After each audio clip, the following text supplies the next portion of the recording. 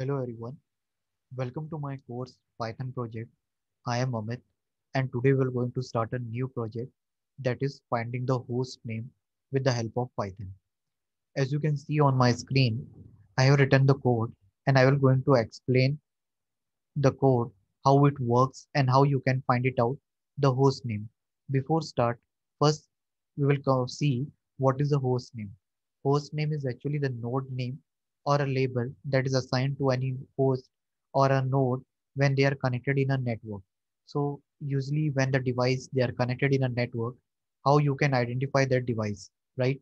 You need something to identify the particular device on a network when they are connected on a large network. You can, as you can say, world wide web, or you can say a connect internet.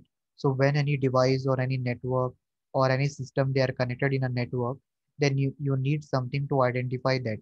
That is called a host name. You can say IP address is also a host name that is used to identify the particular device or a network.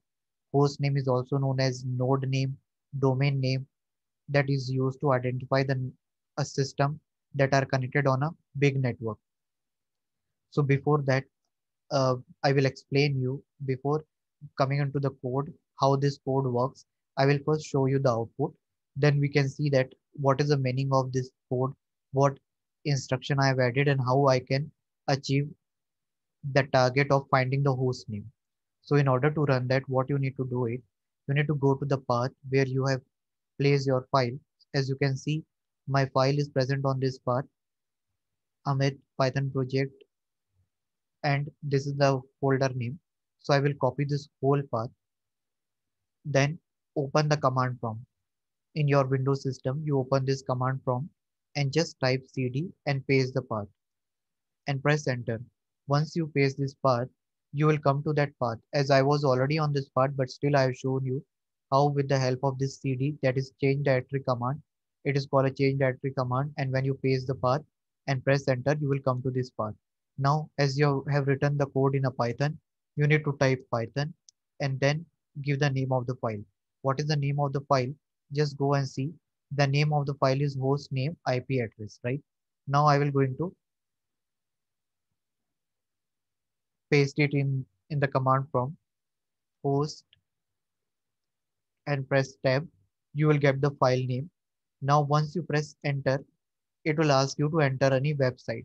Okay, host name is used to find out the node name. Any website you type it, it will show you the host name. Now let me try with the simple one.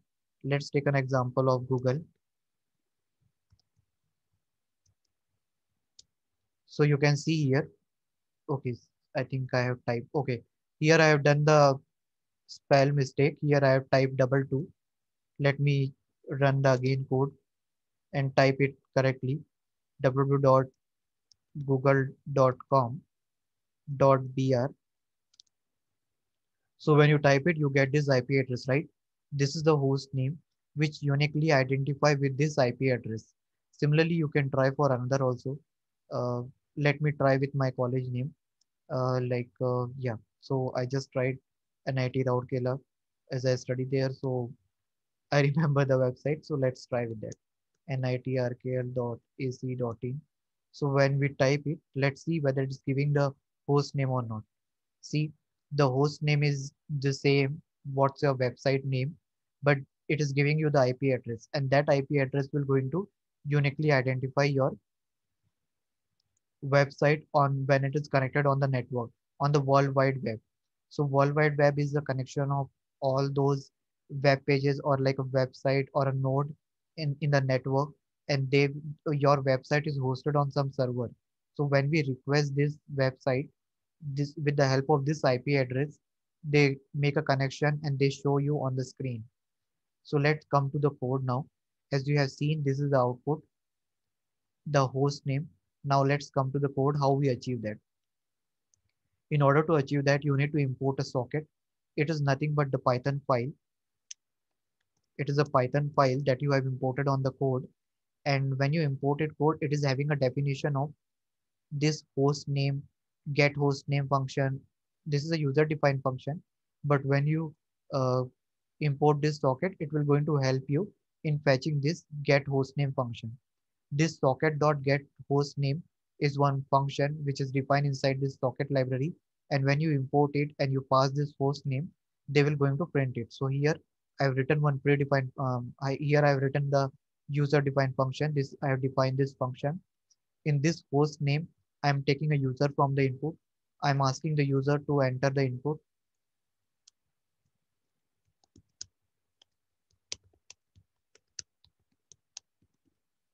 Once the user enter the input, I have written the code inside the try and accept block.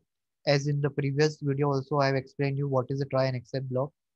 You can go through it, and I'm in this video also I'm sharing you.